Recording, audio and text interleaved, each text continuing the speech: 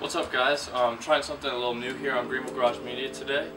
I'm going to be showing you some work that I'm doing to my personal car. It's a 93 300ZX convertible, NA. I'm currently preparing the body for the wrap that's on my hood. 3M. It's a gloss flip deep space, so something kind of new. Let's get right into the bodywork. So as you can see here, I've already started sanding these two very small dents down to the bare metal, getting ready for Bondo.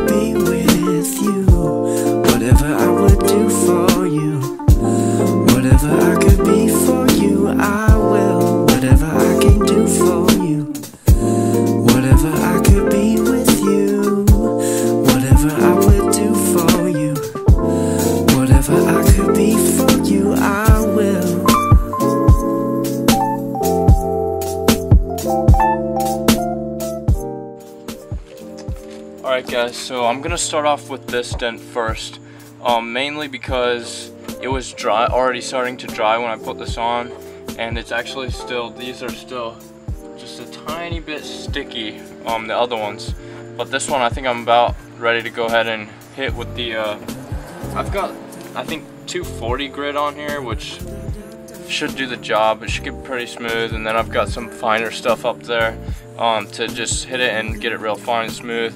That way nothing shows up for the wrap.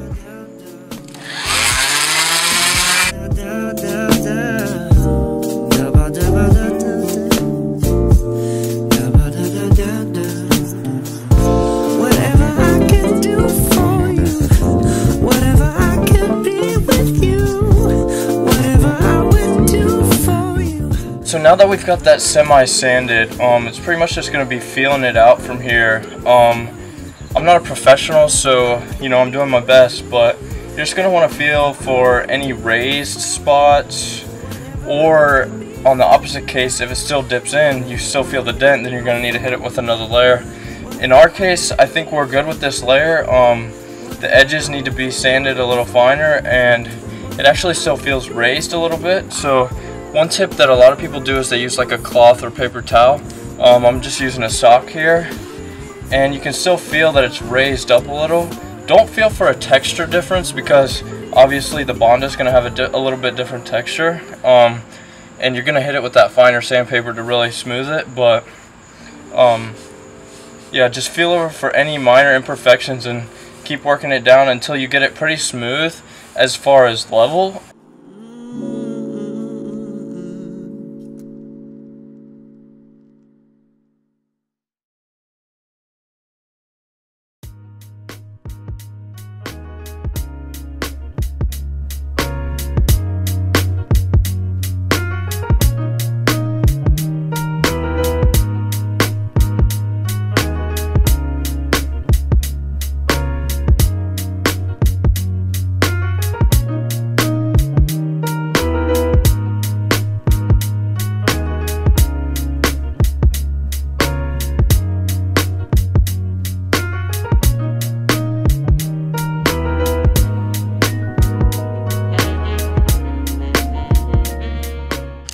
So we actually did end up having to add another layer on all of them actually, just to get it real perfect. I didn't want any indentation under that vinyl to really get it looking right.